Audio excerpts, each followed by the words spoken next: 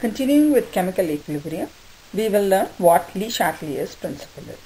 So the definition of Chatellier's principle is, when a system in equilibrium is disturbed, the system will respond by shifting the equilibrium in the direction that minimizes this disturbance.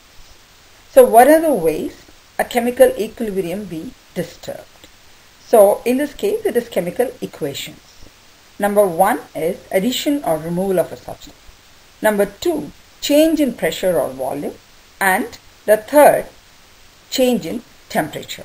Let us see how each one of these affects the equilibrium. Let's see how addition or removal of a substance affects an equilibrium. So consider our own reaction, nitrogen plus hydrogen giving you ammonia. The equilibrium constant of the reaction is also given next to it. So for this reaction, so we have to see if I remove a product or a reactant, how will it get affected? For example, if I add a reactant, say if I add more of nitrogen, it's quite obvious that the reaction has to proceed in such a way to decrease this increased nitrogen. In that case, the reaction will definitely go towards the product. Therefore, more of this excess nitrogen reacts with hydrogen to give me ammonia. Therefore, addition of a reactant will shift the equilibrium towards the product. Similarly, if I remove a product, the equilibrium will shift towards the product because I am removing it. So I need more of it. So it's quite obvious, removal of product will shift the equilibrium towards the product. Now, addition of a product. When I add a product, the reaction has to go in the reverse direction to decrease this addition. And the same thing applying for the removal of a reactant also. In order to counteract the removed reactant, the reaction will shift towards the reactant and more nitrogen and hydrogen will be formed. So in all these cases, it is only the concentration which changes, and therefore the ratio of the concentrations will remain same. That means that the value of Kc, the equilibrium constant, will remain the same. Now let's see how the change in pressure and volume will affect the equilibrium of a reaction. And I'll consider the same reaction, nitrogen and hydrogen giving you ammonia. So if I increase the pressure, there isn't anything in that equation which directly tells what pressure is. But from ideal gas law or from the definition of pressure, we know that pressure is actually the number of moles hitting the wall of a container. Or in other words, pressure is directly related to the number of moles. So if pressure increases, means number of moles is increasing. So quite obvious that if in case of pressure, as the moles increases, the reaction will proceed into that direction where the number of moles is less. And therefore, increase in pressure will shift the equilibrium to that direction where the number of moles is less. So in this case, I have 4 moles on the reactant side and 2 moles on the product side. Therefore, increase in pressure will favor the forward reaction. So whatever we set for pressure, the opposite is true for volume.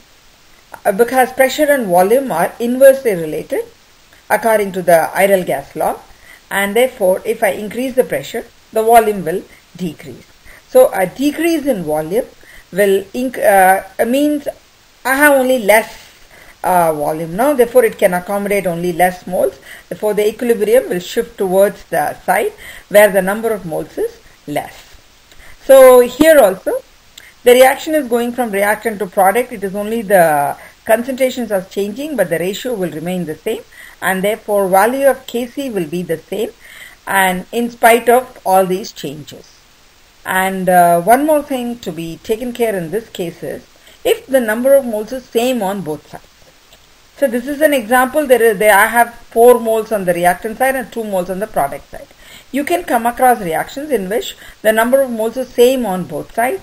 In that case, pressure has got no effect on the equilibrium.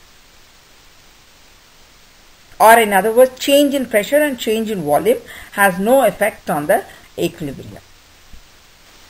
Now the third change we have to learn is how will change in temperature affect an equilibrium. Before that, let us just know the symbols of how an exothermic reaction and an endothermic reaction can be represented.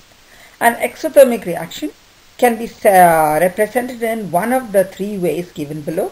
Either they can say heat is released, or to the reaction they can add plus heat to the product sign, or they can say that delta H is negative. An endothermic reaction is the opposite of all these. It will say that the heat is absorbed, or the heat will be added to the reactant, or delta H will be positive. With this as a base, now we will go further and learn how change in temperature affects the equilibrium. So now let's consider how change in temperature affects an exothermic reaction. So if I increase the temperature in this reaction, nitrogen plus hydrogen giving ammonia, an exothermic reaction, I am increasing the temperature. So to counteract this increase, the reaction should go in that direction where the temperature is less. And obviously, if I have plus heat on the product side, the reaction has to go towards the reactant. And therefore, the equilibrium will shift towards the reactant. And this is a case in which any change in temperature will affect the equilibrium constant. In the previous two cases, I said that equilibrium constant remains the same, but equilibrium constant is dependent only on temperature. And since the equilibrium is shifting towards the reactants are increasing, and therefore the value of Kc will decrease. And applying the same thing to an endothermic reaction, consider the hydrogen plus iodine, and the heat is added to the reactant side, therefore it is an endothermic reaction. Any increase in temperature will favor the forward reaction, that is, the equilibrium will shift towards the product. And since more product is formed, the value of Kc will increase. So you should be very careful. In case of temperatures, there will be a change in the value of equilibrium constant.